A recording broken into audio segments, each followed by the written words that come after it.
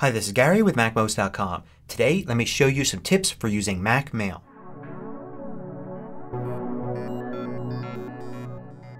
MACMOST is brought to you thanks to a great group of more than 750 supporters. Go to MACMOST.com/Patreon. There you could read more about the Patreon campaign, join us, and get exclusive content and course discounts. So the Mac Mail app has a lot of hidden functionality that not even power users know about. Let's start with the simple one. If you want to create an email message that's primarily an attachment, you want to send a file to somebody, you don't have to start with mail itself.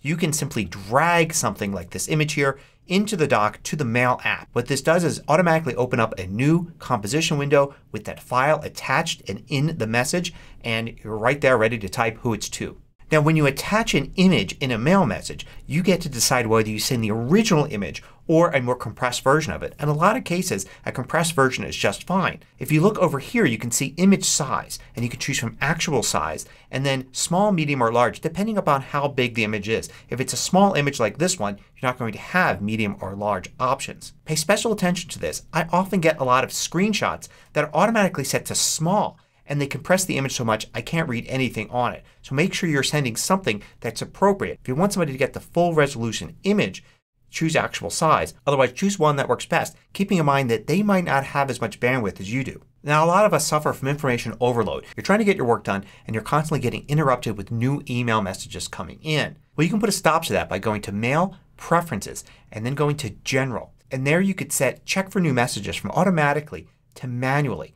When you set it to manually you then have to click this button for it to fetch email. So now you can wait until you're ready to deal with email before you see what's new. Now when you're looking at an email message like this and you want to respond, you can hit the respond button and you'll usually find that the message is quoted right there. But you can quote only part of the message by selecting that part and then hitting reply. And notice only the selected part is now part of the response. This is especially useful if somebody sends you a lot of information and you just want to answer one specific question in there. Now you can find settings for this in Preferences under Composing. You've got when quoting text in replies or forwards include all of the original text or just the selected text if any. Also in Signatures you can control whether the signature is above or below the quoted text. So notice here it's above so the quoted text is down below, which can make it hard for the person to see what question you're responding to. Instead, if you uncheck that and then you respond,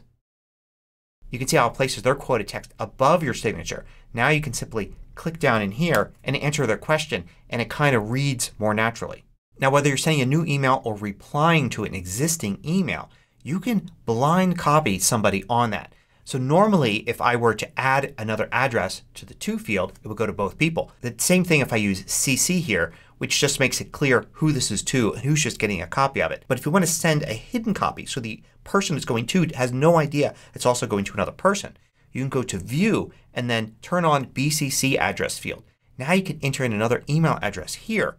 The person the email is going to has no idea it's sent there. Now notice in the left sidebar you'll have things like iCloud or maybe Gmail or Yahoo right here identifying each different account that you've got. If you have multiple accounts with the same service, like say multiple Gmail accounts, it could be hard to figure out which one is which. But all you need to do is go to Mail, Preferences, and then go to Accounts. And then for each account look in Account Information and there's a description field. You can change this to whatever you want. So you can call it something more appropriate and then you can see it will change here to reflect your description. Now while you're here take a look at mailbox behaviors. The first item here is Drafts Mailbox. Now a lot of people complain they have the problem where they have a drafts folder that's filled with semi-completed email messages. And then you'll see these on your other devices and things as well. What I find is handy to do is change your Drafts Mailbox to On My Mac. So drafts are saved locally, not on the server. Another setting to look at is under Viewing. There's a checkbox here for Smart Addresses. So notice here with Smart Addresses checked I just see the person's name. If you like that fine, but if you turn that off it will change its behavior. If I click away and then click this message again you can see now it shows me their name and their email address. Now when you go to compose a new message and you start typing you'll see some suggestions. Now some of these you may recognize from your contacts. Some of those aren't in your contacts. They're taken from emails you previously received. If you want to edit that list go to Window and then Previous Recipients. And then you see a list here.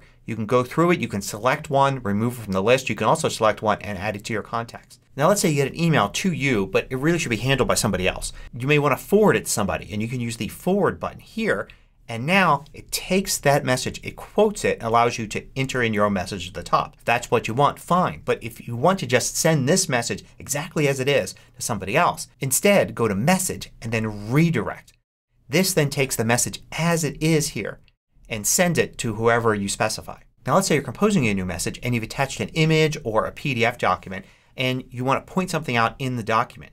You can annotate it right here by clicking on this button, choosing Markup. And this brings up markup tools. And you could do a variety of things, like for instance add an arrow. Then when you send this, that is what the recipient gets. It doesn't change your original image at all. It only changes the one that's sent. This also works with PDFs. You can choose markup here and then you can mark up the PDF with something.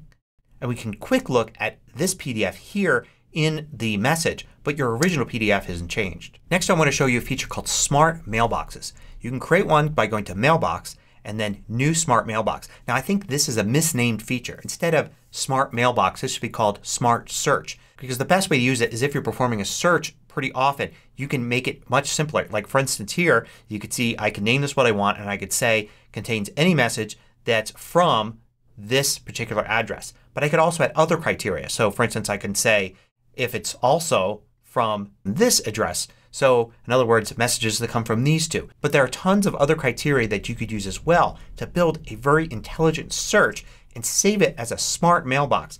Matter of fact, you'll get one here by default that's just today and it just shows you all of today's messages. So for instance you can create a smart mailbox from all the messages coming from a particular address or a particular domain or maybe containing a particular subject. And then instead of having to manually organize those into a special mailbox or to perform a search over and over again every time you want to see those, you can just go to your smart mailbox. Now the notifications you get when you get a new email can be customized. You go to Mail Preferences and then to General. You can see new messages notifications and you can change it to Inbox Only or only when you get new email from VIPs or somebody in your contacts.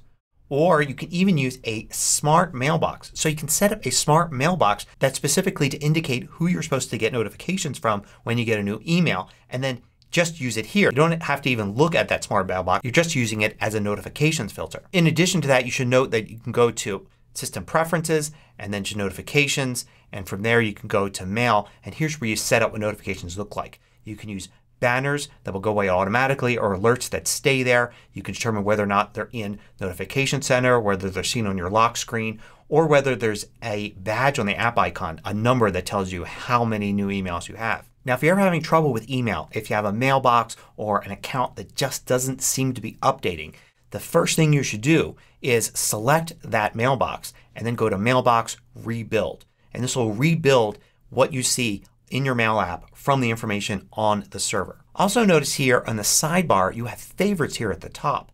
So I have Inbox and Sent, but you can see Inbox and Sent are also here under my account. I can put something else, like for instance if I wanted to have Archive in favorites as well, I can move that up there. And I can then hide this because everything I really need is up here. You can control click on these and remove them from your favorites as well. Or just drag them out. Now if an email is really important and you want to save a copy of it somewhere outside of Mail, all you need to do is drag and drop. I could just drag and drop this to any Finder window and you can see it creates an EML file. I can even select that and hit the space bar to look at it in Quick Look. And if I double click on it, it will open it up in the Mail app in a separate window. Now let's say you sent an email to somebody but then it bounced because their email address was wrong. You don't have to go and recreate the message from scratch. You can select the message from your sent mailbox and then go to Message, Send Again. And that brings up a composition window with the exact message you sent before. Then you could just delete the to address there and type a new one and then send it. So here's one last tip. If you want a different way to view your list of email rather than this method here which shows you everything about that message in a tiny little block, you can instead go to the column view. Go to View, use Column Layout. Now column layout is different in Big Sur than it was in previous versions. It looks more like normal columns that you would see in other apps. You can click and click again to sort the columns. You can adjust the column widths and you can control click and select other columns to view as well. And you could select to have the message preview here on the bottom or you can go to View and Show Side Preview and get the preview here on the right side. drag that line to change how much space is available for the list versus the preview. So I hope you like this look at some Mac mail tips. Hopefully you're able to use some of these to increase your productivity.